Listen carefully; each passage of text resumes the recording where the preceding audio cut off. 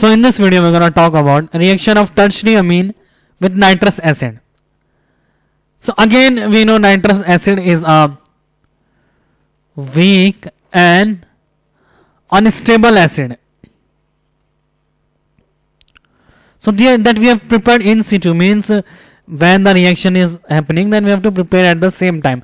Fresh nitrous acid we need to prepare.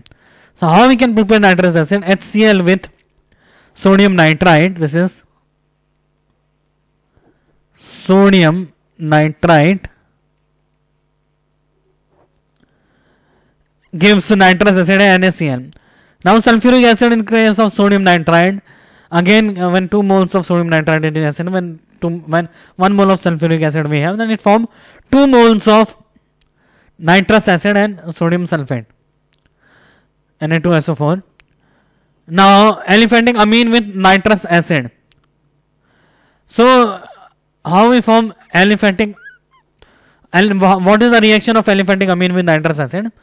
So we have NaNO2. Now we will first of all freshly prepare the nitrous acid. This is the nitrous acid. We will freshly prepare with reacting with sodium nitrite with hydrochloric acid. Now we have a lot of excessive acidic condition.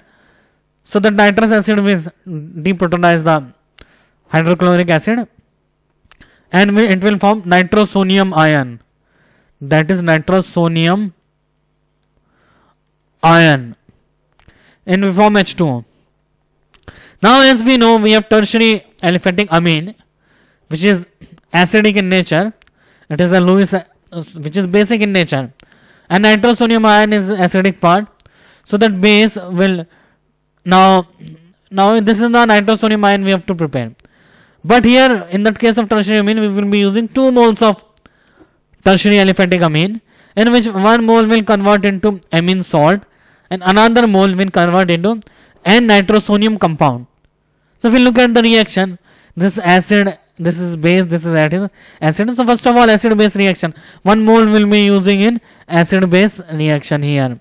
Now we have another mole we have NO2 plus and NO2.